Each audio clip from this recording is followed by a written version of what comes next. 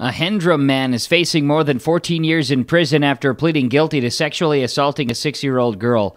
Niall Benson, age 33, sentenced to 174 months or 14 and a half years in Norman County District Court for charges of criminal sexual conduct in the first degree.